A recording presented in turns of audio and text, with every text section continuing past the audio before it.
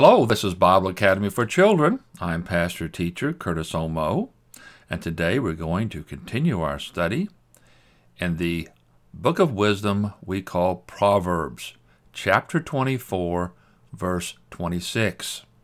Now, before we get started, let's make sure that we're right with the Lord by confessing our known sins. That means we name our sins that we know that we have done since the last time we confessed. And also, we want to give ourselves over to the Spirit of God so we can get the most out of our study. Let's pray.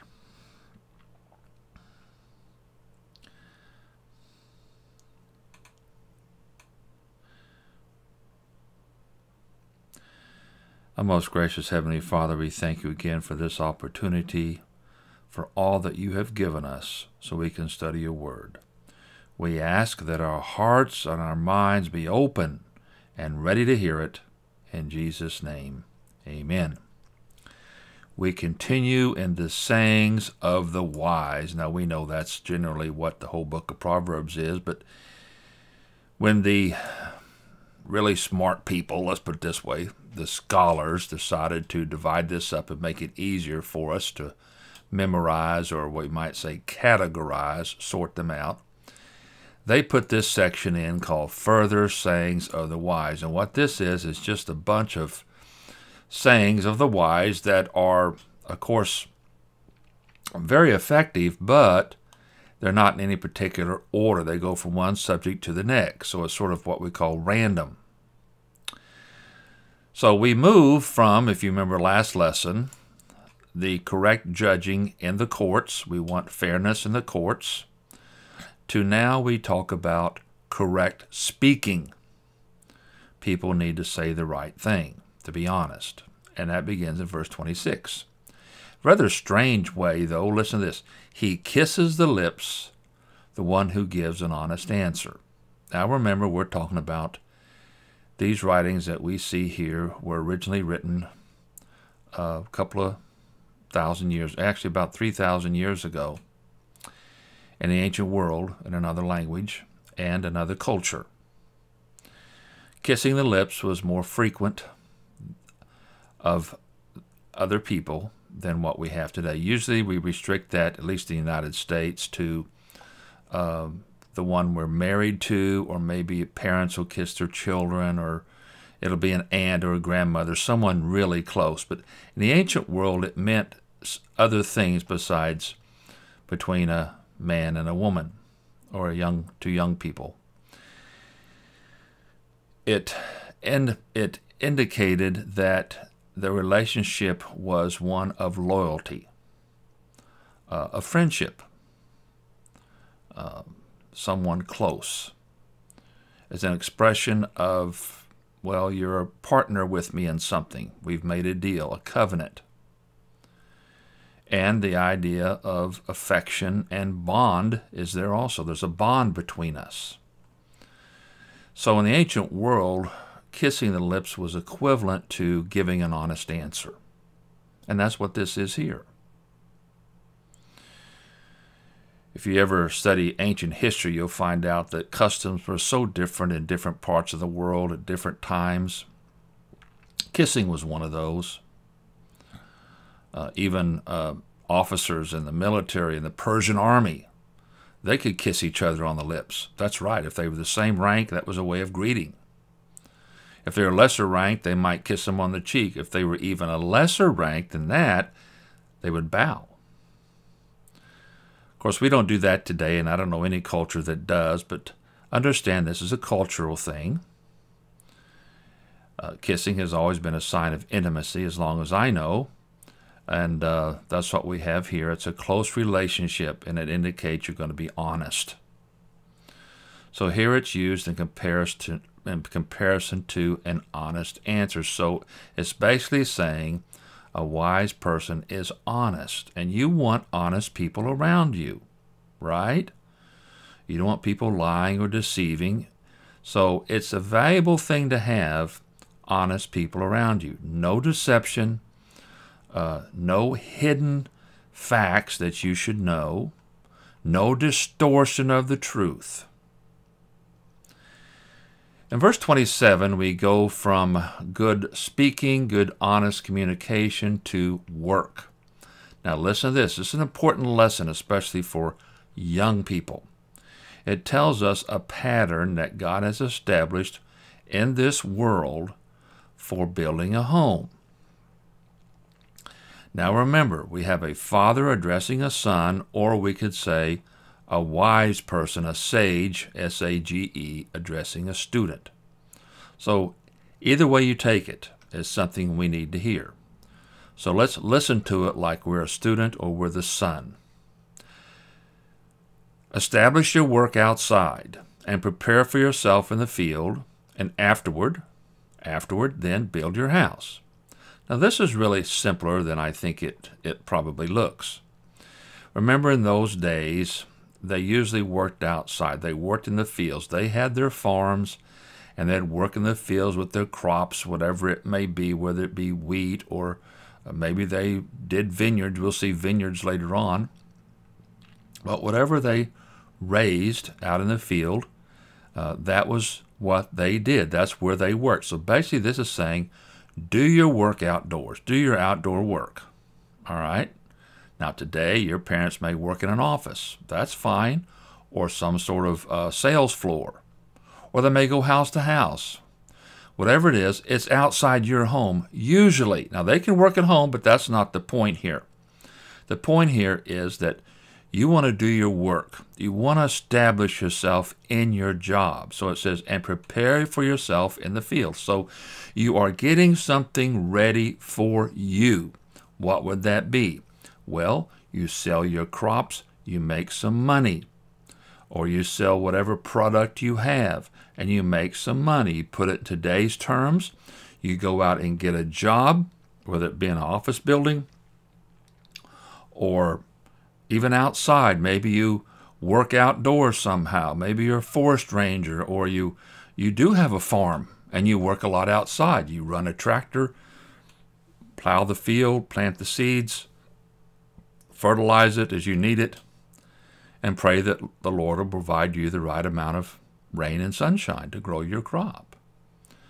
But either way, whether you work outdoors like that, you build yourself up an income and a solid job. This is why it's important that whatever you do as a young person, you get ready for being an older person and an adult. You get your education, you get your training. I'm not telling everybody to go to college. I wouldn't do that today. College is pretty messed up. In many places, you have to be real careful. So is any public education. So you got to be careful about your training. So you get your right training, you get your education, and you go out into the world and you make some money. Maybe you have an older brother or sister that's done that already. Your parents probably did it. They can talk to you about that. And after you've done that, afterward, notice in our verse, afterward, then build a house. Now this means go out and get a place to live in. Now you may have a little apartment in the meantime while you're working, or maybe even stay with your parents, or wherever you can, or you have roommates. But after you have built up your job and made some money and established yourself, then go out and get a house. And this also includes building a household, which means you start a family. If you want to get married, you get married. You may have children. But this is basically telling us this is how God has set it up for the human race. You get a job, you get yourself established first. All right? It's pretty simple. Let's just kind of sum this up. First of all, you have to work. So before that, okay, let's get back up here. You may be a student. You may go to school, or you go through some sort of training to become skilled at something. You become a plumber, a fireman, a carpenter, an electrician, okay? Or you go into business, okay? That requires probably some school, and then you get into a business and they train you some more. But anyway, this is first, and then you go to work, right? You build up some money, you get established, and then you start a house which becomes your home. And when you get established, at some point you'll want to move out of your house. It may come right after school or a little further after that. But anyway, that's up to you and your parents and your situation. You can't be telling people exactly what to do here. But this is the general pattern, all right? As a young person, you get your training, which is what Proverbs does. It helps train young people. You go out, you know how the world works. You work, you get your job, and then you can build a home. You don't want to get this ahead of everything. You don't want to get one ahead of the other, because you want to make sure that you have the money or you're on your own before you try to start your own home. Now, again, this is not real strict. You may want to expand the house you're in and have property where you can build your own place. And it's not very common today, but children can live with their parents, even grown children with their own families. But that's more in the ancient world. You don't see that too much today. But this is not saying you can't do that. But what this is saying is you work and then you build your house. Don't try to build a house without knowing how to work. You're not going to have the money. You get yourself in debt by borrowing money, and you don't want to do that either. Pretty simple proverb. A lot of people don't follow it, though. That's one reason we have things like this, because people have a tendency sometimes to just say, well, I just want a new car. Well, how are you going to pay for it? I don't know. I'll borrow the money. Well, how are you going to pay the loan? Well, I never thought about that. You see, that would be foolish. So there's a lot of application here. You make a plan for your life. Everyone should have a plan. At a certain point, you want to have a plan. Now, you may change your plan, but at least it gives you a direction in life. I wanted to be certain things when I was in junior high.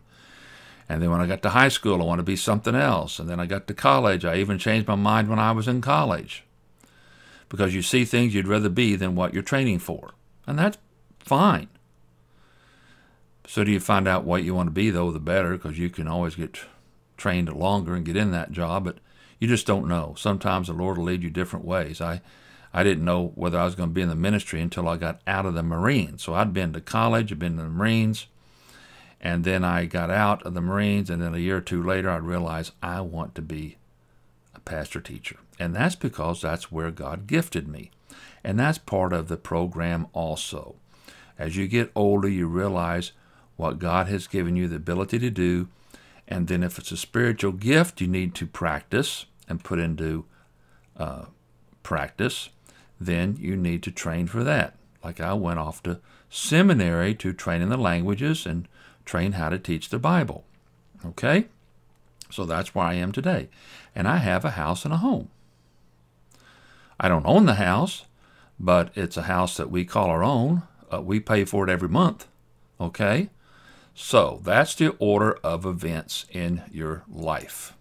You get your school, you get your training, and then you go on to build a home. Verse 28,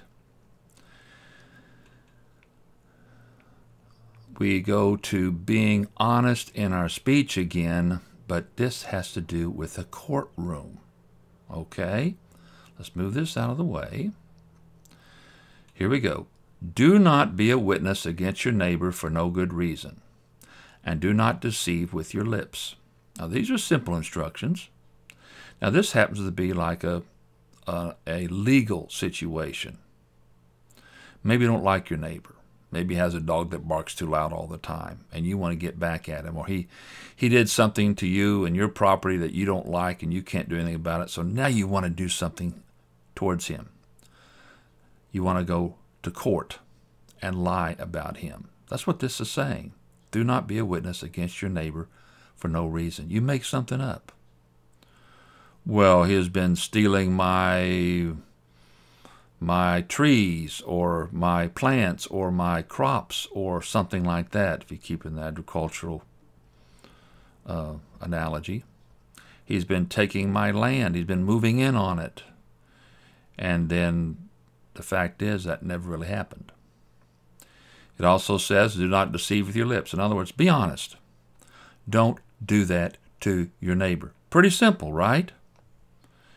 To you, a young person, don't lie to a teacher about another student. All right, just to get back at them. That would be the idea, that type of thing. Sometimes in sports, for example, we have people who often cheat. Today, unfortunately, cheating has become part of many games. If you can get away with it, it's okay. But you know it's cheating, and that's wrong, and you know it's wrong. When I was young and we played sports, we didn't have umpires or referees out there. We were our own referees and umpires. And we were just honest with each other. We knew if we were out of bounds. We knew if we fouled somebody playing basketball, right?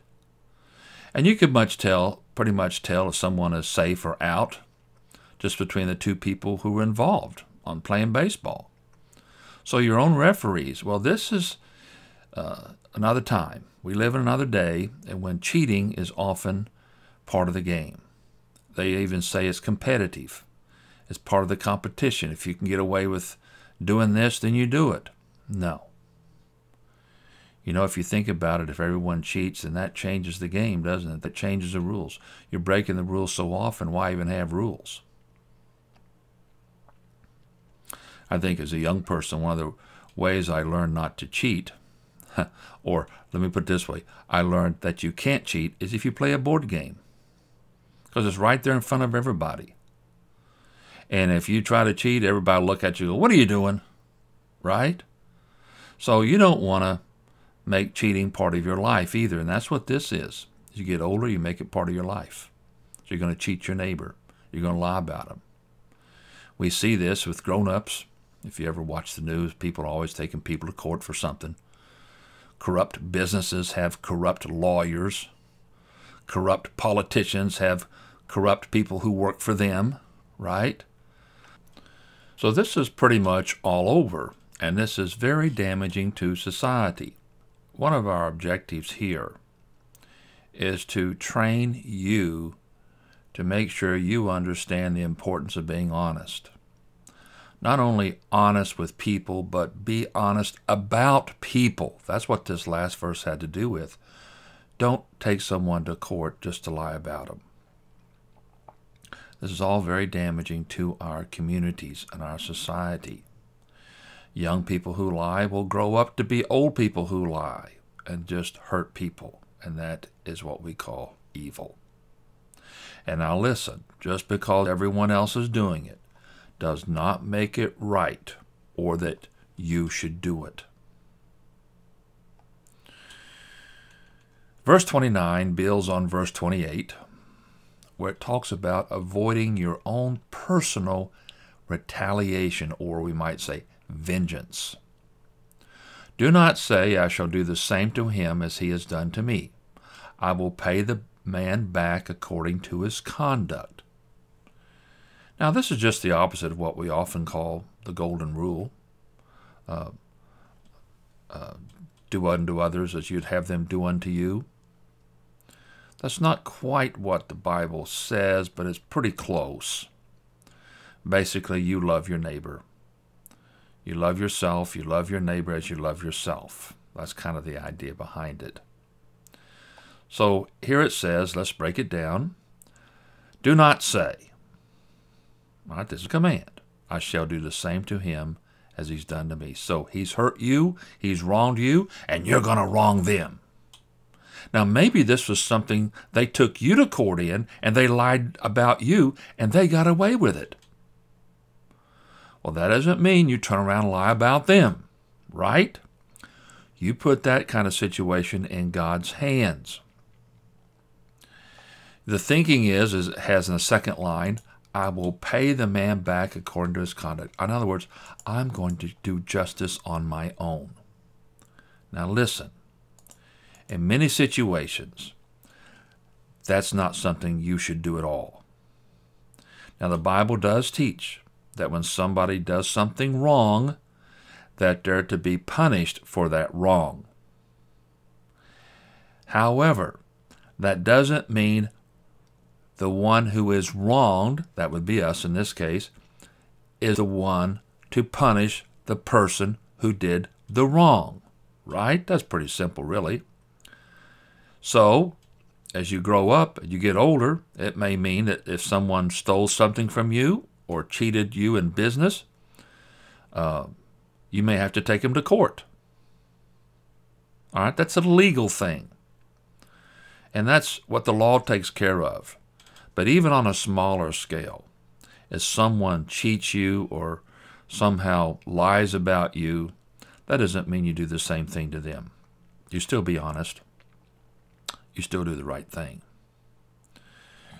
The difficult thing about applying this is you have to have a real situation, and you'll have plenty of those, where you'll have to make decisions about people who's maybe lied about you on your job or took credit for something that you did.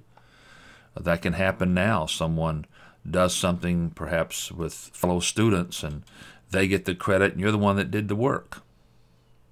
It doesn't make you very happy. But sometimes you just have to leave those situations in the Lord's hands. Now, if you get older and it happens on a bigger scale, like someone wants to take your property, you may have to take them to court. That's fine. They may try to cheat you out of property. Okay?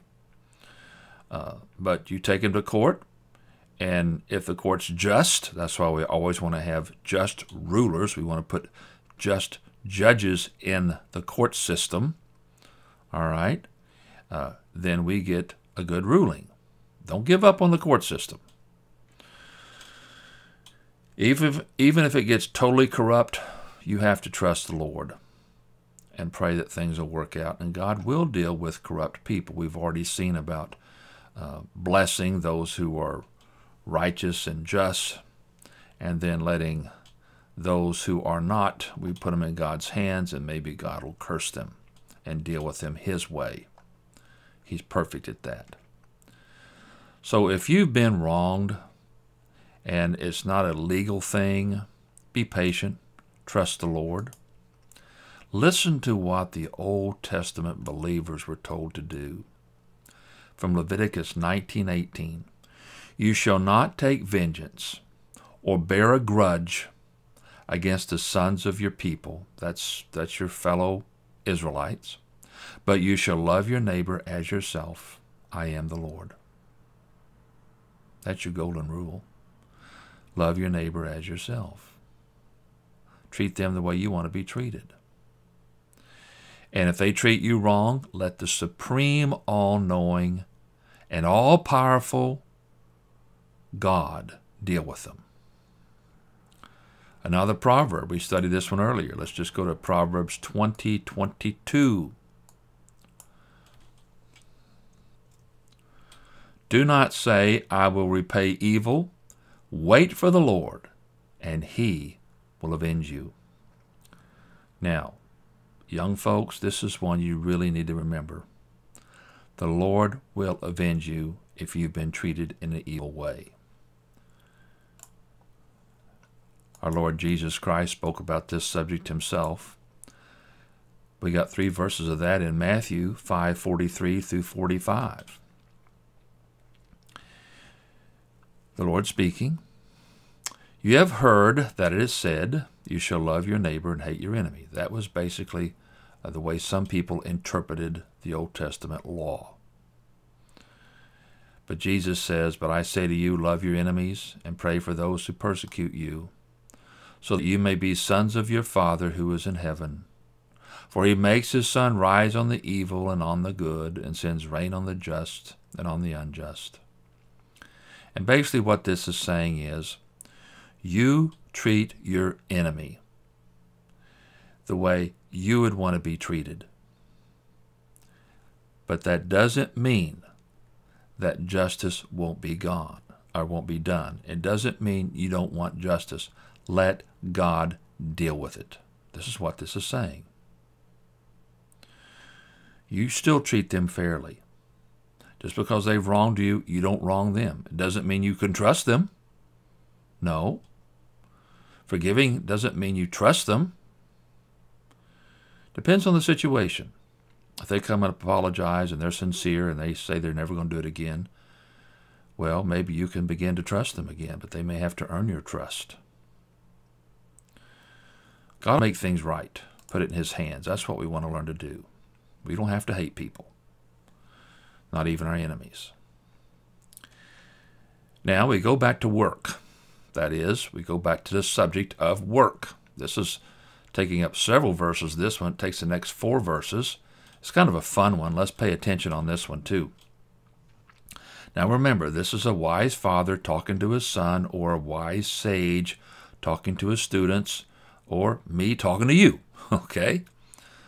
The wise father passes on what he sees in the sluggard and his vineyard. And he asks the audience to look at it. All right, so we have a father who sees a sluggard. That's a lazy person. And he sees his vineyard, and it's a mess. And he's going to tell the audience, that's us, to look at it with him. Verse 30, I passed by the field of a sluggard and the vineyard of a man who lacked sense. See, this is kind of funny. First of all, he's lazy. That's what a sluggard is. It's a lazy person. It's an older word. We don't use it too often, but I kind of like it because it just sounds like somebody who doesn't do much. He lays around, he sleeps in, doesn't do a lot. And his vineyard, maybe he inherited it, probably did. Maybe his parents passed it on to him or gave it to him, but he doesn't take care of it. It says, and the vineyard of a man who lacks sense. So it's the same person. He's a sluggard, he has a vineyard, and he lacks sense. The word literally in the Hebrew means he lacks heart. He's not much of a thinker. He doesn't have much sense. Okay? Now let's look at his field. Verse 31. And behold, it was completely overgrown with thorns. Its surface was covered with weeds, and its stone wall was broken down. So he hasn't been out there pulling weeds. He hasn't been properly caring for his vineyard. He's got thorns and weeds, maybe thorns among his vineyards and weeds on the ground around it. And the stone walls broken down. Stone walls were put up for protection, maybe from animals or to set up a boundary or both. And it's all broken down too. Maybe someone's attacked it or went after his vineyard and just got what they wanted, and he just gave up and left it alone, neglected it. And anyway, the whole field is neglected now. Major signs of neglect. So, back to the sage, what's he see? Then I saw, I considered it, I looked, and received instruction. This tells us that the wise father or sage looks at the situation. He sees the sluggard. He sees he lacks sense. He sees that his vineyard is a mess. So he's thinking about it. He's what we call doing some critical thinking about it, or he's analyzing the situation like a detective might to find out who the criminal is. He looks over the evidence. Well, he's got a mess for a field. He's lazy. How did the field get neglected? Because he's lazy. That's pretty easy, isn't it? So it says here in the second line, I looked and received instruction. Now this in itself is a lesson. We want to observe people. We want to observe things. If you ever want to make a friend with somebody, before you say he's my best friend or she's my best friend, you better do some observation. You better do some listening and make sure their values are the same as yours, or at least most of them are. They too believe in honest speech, right? Obeying their parents and not being a little criminal, all right? But the father here has drawn some conclusions about this farmer. Here's what he's going to say. Here's the lesson he's learned. Verse 33, a little sleep, a little slumber, a little folding of the hands to rest. Now this continues on. Let's go on with it. So let me read it again. A little sleep, a little slumber, a little folding of the hands to rest, and poverty will come upon you like a vagrant, and your lack like an armed man. So here's what he's learned from looking at this person. He's lazy. He sleeps in. It's what we call slumber. He lays around. Oh, I don't want to get up. Oh, close those curtains. Okay? When it says he folds his hands, it means that he doesn't want to use his hands. So he's very lazy. Now, we've studied this exact 2 verses back in 6:10 through 11. So we're going to draw on a lot of that information. No sense in going over it again, but it's there, and we'll add a little bit more. But basically says this man doesn't want to work. All right? That's why he feels neglected. He lacks sense.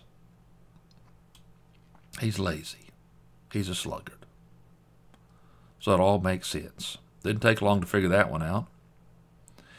Now this second line is interesting because it makes poverty as if it's a person. What do we call that? It's personified. And poverty will come upon him like a vagrant. It's like poverty will overcome him like a vagrant. Now what's a vagrant? Well, a vagrant is those people who you'll see sometimes are out on the streets asking for money, pushing a basket, sleeping on the sidewalk, maybe under a bridge. If you've ever seen them, maybe you haven't. Depends on where you live. But we see them often in the city where I live, in the smaller cities too. And they will move from place to place. That's what a vagrant is. He's a person who will move from place to place. He'll work this area, then he'll go work another area. That is, when I say work, I mean asking for money, asking for food, asking for a handout. Now, this poverty is a certain kind of poverty. This is the poverty that comes on a person who is what we've been studying. He sleeps in. He doesn't work. He is a sluggard, and he lacks sense. So how did this poverty come on this person? He did it himself by not wanting to work, by being lazy. And suddenly, it's like this whole idea of being a vagrant came upon him. I'm going to do this the rest of my life. I want to be a bum. There's all sorts of names for these people. Panhandler, bum. Back in the days, they used to ride trains. They called them hobos. I've met some of these people. I've talked to some of these people, and they're pretty messed up, and they choose to be that way. They don't want to work. They don't want to stay in one place. They just want to keep moving. And people bring them food, or they can go to a shelter and get a shelter or get cleaned up. But that's their lifestyle. But understand, this person who's poor chose to be poor. I call that, let's give you a big long word here. We have a term called legitimate. That means it's someone who is, or it's something that is right, okay. If it's not right, we call it illegitimate, all right? Now, there are some people who are poor, not of their own choosing.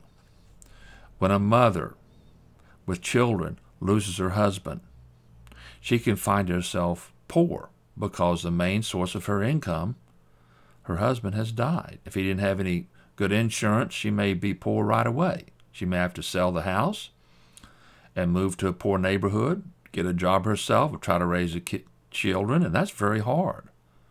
Or maybe someone gets hurt really bad and they can't work. Now, today, in many countries, they have government has systems to help these people. That's fine. These are the type of people we're to help too. We've studied those recently in other books. But these are people who are legitimate, all right? These are people who did not choose to be poor, all right? So they have a perfect excuse.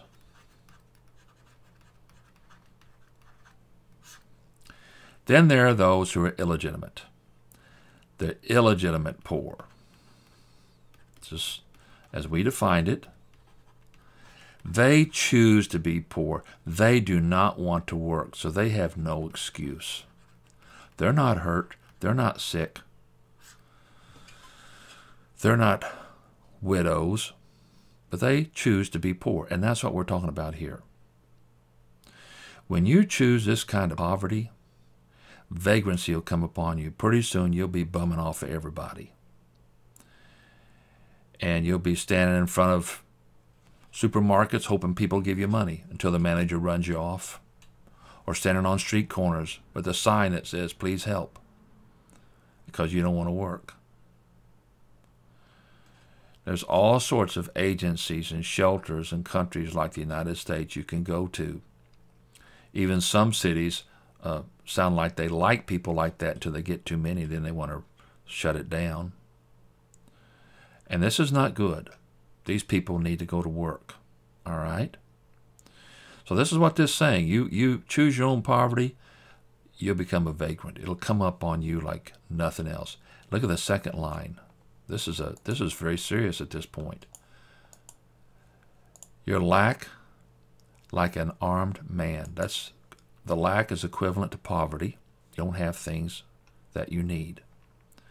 It can come on you violently. Suddenly, not only are you an easy target for someone who has something to arm themselves with, it may be a club, maybe a gun or a knife, and they threaten you as you're out there living in your tent. You're pretty weak. So you decide, I'm going to be like him. I'm going to get my own club, and I'm going to go around and I'm going to prey on people. I'm going to wait till I see a woman alone in the corner over there, and I'm going to go after her, or a child, or an old person. So you become a criminal. That's right.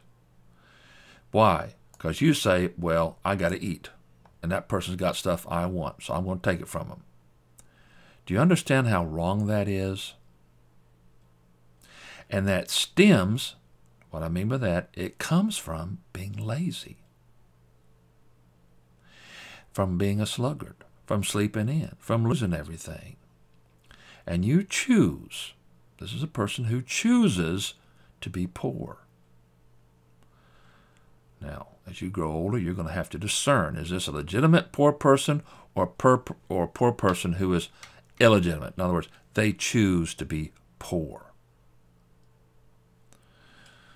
Often people, like we're seeing right here at the end in verse 34, they want to blame others for their poverty.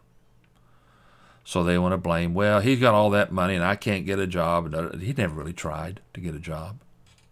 Yeah, but he's got a good education. He says, I decided I wasn't going to study when I was in school. So that goes back to not following the pattern that God gave mankind, right, that we already studied at the beginning of this lesson.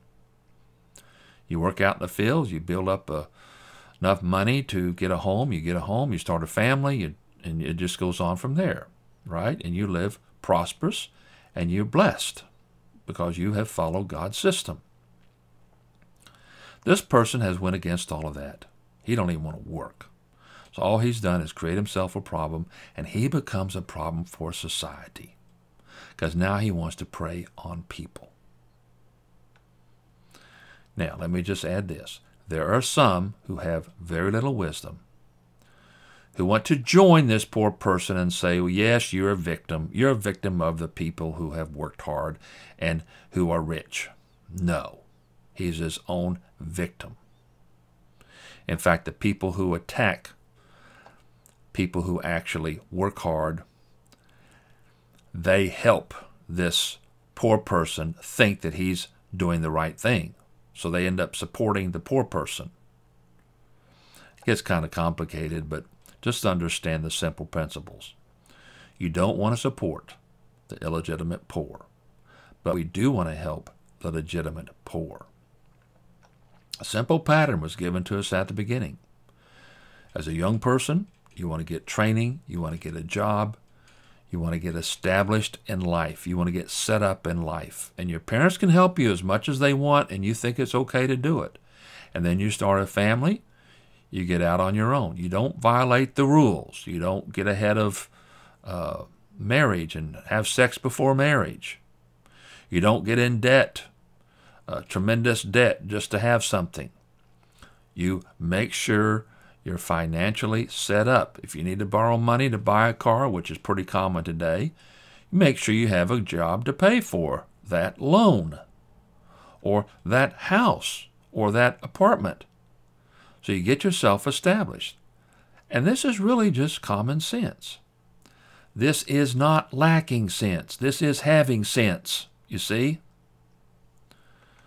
So understand, God has these rules for society. He has them for us to live by, and we want to do that. Well, that wraps up our lesson today, and we'll continue here next time. Let's pray. Well, Heavenly Father, it's been one of those lessons that has so many things that we can see as valuable in learning and applying. And we ask that as we live our lives in the power of the Spirit, that we'll make the right applications, be discerning, and give you the glory. We ask these things in Jesus' name. Amen.